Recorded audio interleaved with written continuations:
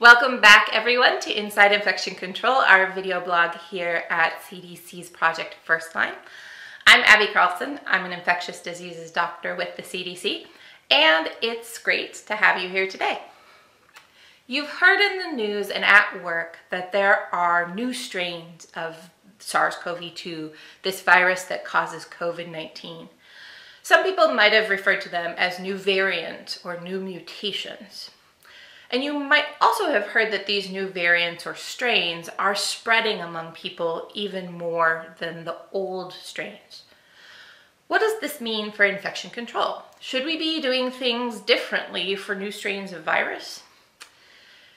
The tools that we use for infection control work, and the way they work for COVID-19 hasn't changed.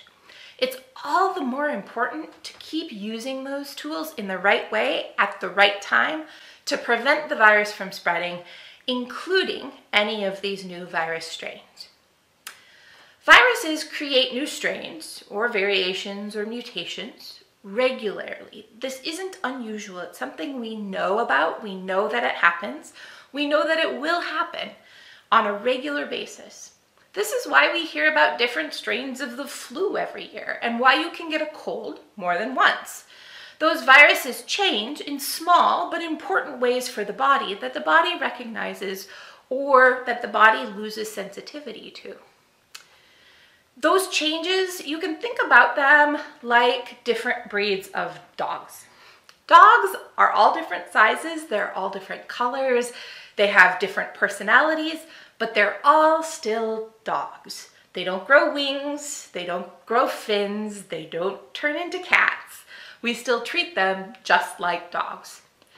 The same with virus strains. They're all still SARS-CoV-2 viruses. They've just developed small differences. So, back to these new strains. How do they happen? As we talked about in an earlier episode, viruses have genes that act like an instruction booklet telling the virus how to make copies of itself. Every time the virus copies itself, it copies its instruction booklet.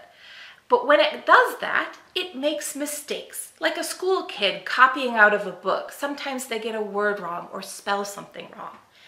And when the instructions are copied wrong, the machines that build the virus can't tell the difference between the mistake and what it's supposed to be, and the virus is built in a slightly new way with the mistake incorporated, and a new strain develops.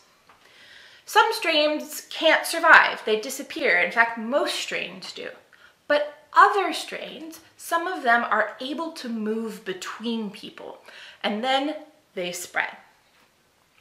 There are always different strains going around, and multiple strains of the virus that causes COVID-19 have been documented. We're still working to understand how these new strains affect people, and it's not clear which ones make people sicker or might lead to more deaths and how that happens. But the basics of the virus don't appear to have changed. That basic structure is what matters most for infection control.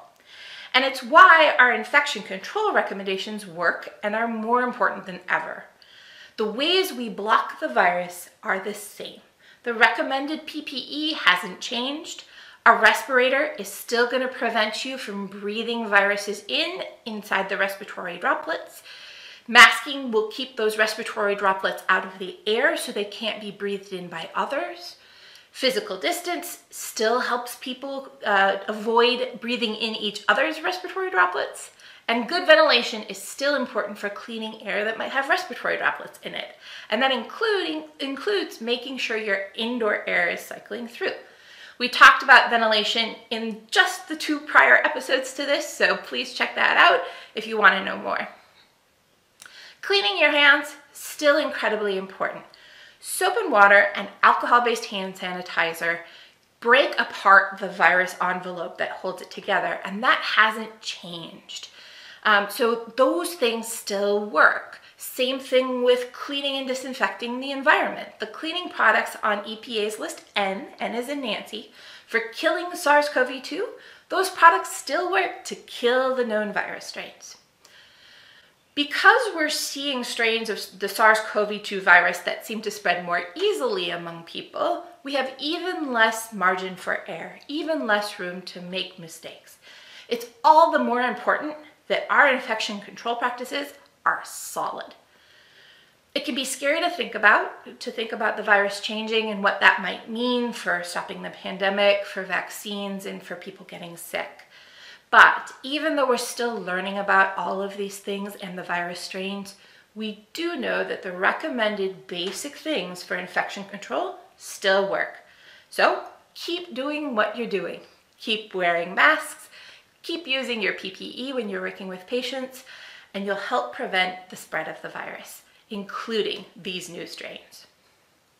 As always, thanks for joining us once again. Follow up with us on Facebook, follow up with us on Twitter, check us out on YouTube, or check us out on the website, cdc.gov/Project First Line. We'll see you all back here with the next episode.